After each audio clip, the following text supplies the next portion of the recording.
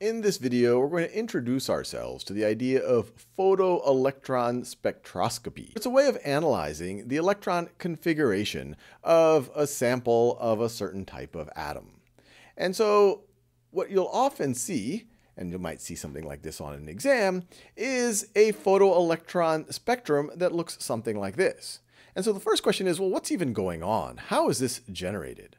Well, I'm not going to go into the details, but the big picture is the analysis will be done by taking a stream of that atom. And so that atom, there's an atom stream going in one direction, and then the other direction, let me label this, so that's the atoms that we're trying to analyze. And then the other direction, you send high energy photons that are going to bombard those atoms. Photons. Now, these photons are high enough energy, in fact, they're typically X-ray photons, so that when they collide, the photons are high enough energy to overcome the binding energy of even the core electrons. And as those electrons get knocked out, they move away and they enter into a magnetic field that will deflect those electrons and then make them hit a detector. And so you can imagine the electrons that are closer to the nucleus, those have the highest binding energy.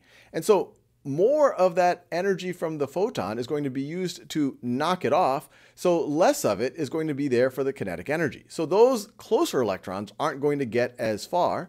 And the outer electrons, those have the lowest electron binding energy. They're the easiest to knock off, and so you have more of the photon's energy is going to be transferred into kinetic energy. And so they're going to get further away, and they're going to hit the detector at a further point. And so one way to view the photoelectron spectrum is it gives you a sense of roughly how many electrons have various binding energies. And you can see that the binding energy increases as we go to the left. Now, the reason why this makes sense, the binding energy is inversely proportional to how much kinetic energy these electrons have as they actually get knocked off. And so this spike on our spectrum at the extreme left, these are the innermost electrons. And then these would be the electrons that have the next highest binding energy, and then the next highest binding energy. And so we can analyze this to actually come up with the electron configuration of this mystery element right over here. What do you think that would be? Pause this video and try to think about that. Well, as I mentioned, this spike right over here would correspond to detecting the innermost electrons. And so the innermost electrons are the 1s electrons. And we know that those aren't the only electrons because there's electrons that have lower binding energies. And so we know that we would have filled up that innermost shell. And so we know that they have two 1s electrons. And then we can then think that this next spike, that's going to be the 2s electrons. And we have more electrons than that, so we must have filled up the 2s subshell. And then this next spike, this looks like 2p. And the reason why this really makes a lot of sense is, notice the detector is detecting more electrons there. And we also have more electrons. And so that must have been filled. And that makes sense. And actually, the way this was constructed, it's not always going to be this perfect. But you can see you have roughly 3 times as many 2p electrons as 2s electrons, which makes sense. The 2p subshell can fit 6 electrons. 2s subshell fits 2. So this next spike is going to be the next highest energy shell, which is going to have a lower binding energy. It's easier to knock those electrons off. And so this looks like it's going to be the 3s2. And then this next spike, this looks like 3p6.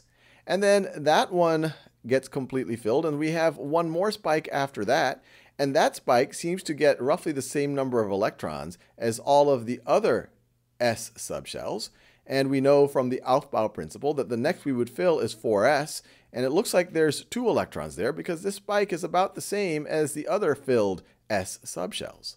And so just like that, we're able to use the photoelectron spectrum to come up with the electron configuration of this mystery element. Its electron configuration is 1s2, 2s2, 2p6, 3s2, 3p6, 4s2. And what element has this electron configuration?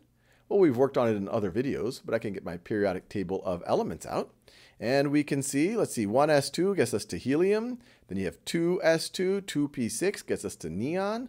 3s2, 3p6 gets us to argon. And then 4s2 gets us to calcium. So our mystery element is calcium.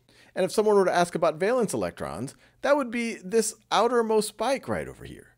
The spike of electrons with the lowest binding energy. They have the lowest binding energy because they're the furthest out there. They are the easiest to knock off. And because they're the easiest to knock off, more of that photon energy is left over after overcoming the binding energy that gets converted into kinetic energy. So those electrons get deflected further. Now, another interesting question that you might sometimes be asked is, if this is the photoelectron spectrum for calcium, what would be the photoelectron spectrum for the element right before calcium, for potassium? Pause this video and think about that. How would the photoelectron spectrum look different? Well, the difference between calcium and potassium is that potassium only has one electron in the 4s subshell, while calcium has 2 electrons in the 4s subshell. So the way it would look different, if we were, instead of thinking about calcium, if we're thinking about potassium, it would look something like this. It would be half as high. So that's what the photoelectric spectrum for potassium would look like. Instead of this being 4s2, this would be 4s1 here. And so you could see when you have 2 electrons, you get about that high. And now when you have 1 electron, you get about that high.